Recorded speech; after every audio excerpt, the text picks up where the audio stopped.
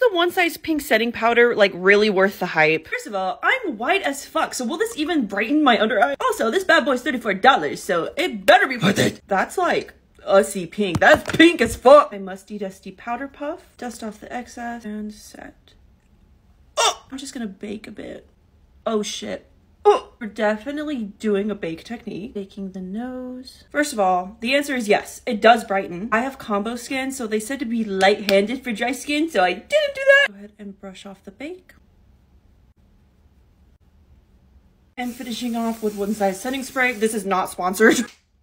Okay, does it brighten? Yes. But if you have dry skin, be very gentle because I think I did a bit too much for my skin type, but it did brighten, so I definitely think this is worth the investment if you're into a full beat.